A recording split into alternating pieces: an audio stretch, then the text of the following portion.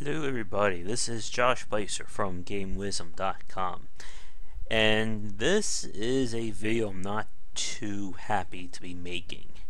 For those of you who haven't heard, Payday 2 finally, after months, revealed what was in the Completely Overkill safe. That was that lovely little thing you saw over here in my previous videos. And when it was originally announced, it was supposed to be a way for veterans and people who love Payday 2 to show their support and get something cool in return that Overkill wasn't announcing at that time.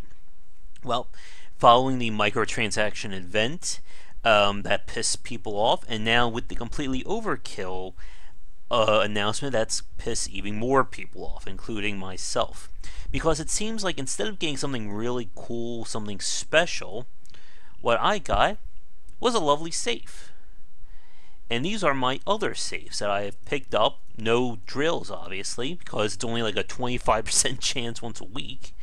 And these are from the achievements that I got. The golden ticket and the slaughterhouse. But you can see I have these lovely safes that I can use without spending money. And we got this. So I can actually open the safe, and I wanted to do it on video here because as I said, I'm just very disgusted with how this has turned out. So let's see what we get. Let's see what what was it? It's been like 4 or 5 months, right? No, wait. This was like the hype train, which was at least 6, 7 months, right? I don't even remember. It's been so long ago since I bought it. But let's see just exactly what we got. Okay, there's a lot of stuff. So fancy, right?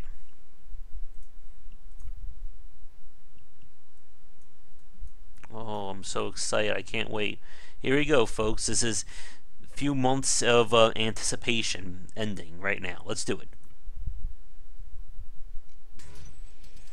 And, of course, they even get the epic one. Oh, good. I got an item that I don't even use.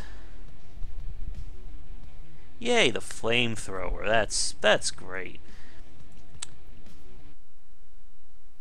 And what's really good about that, by the way?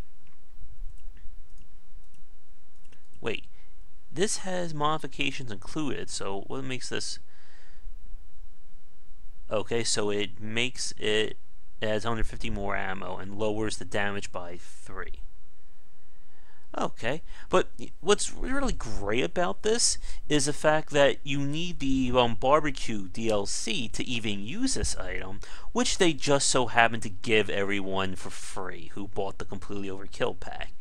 So instead of giving us something that we wanted or giving us a choice, like I saw some things on there that I would have liked the skin for like the M308, the sniper rifle, the Bronco, but no, I don't even get a choice for that. I basically just gambled $20 and got literally nothing that I can use. Let's see, I could sell it. Can I even sell it? There's the question.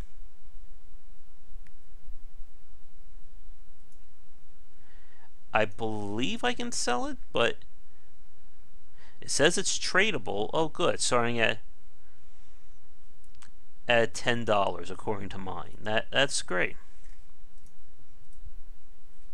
So I could sell it for 10 and then buy 4 safes. Oh no, 3.5 safes. 3.5 drills. But the problem is that this is just a horrible way of rewarding everyone who's been supporting Overkill, including someone like me, because basically I got nothing. I got worse than nothing. I got something that if I want to actually make use of, it's going to affect how I play the game.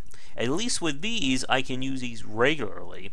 Can't really do anything with this. It doesn't even have any stats, but there we go. That was like all those months of waiting, and what really annoys me is the fact that if this was their original plan, this means that they have been doing the whole microtransaction idea for months. this wasn't just a spur of the moment, we'll just turn it on like a month before. They didn't think about this like a month before Crime Fest. They've been thinking about this for 5-6 months, didn't tell anyone. And that is a horrible way to do PR and building this community that they've been so adamant about. And I don't know, but this just really sours me. This may be the straw that breaks my back. I don't know if I'm going to buy any more DLC. And speaking about DLC, because we know they're going to be working on more DLC content, right? That goes without saying.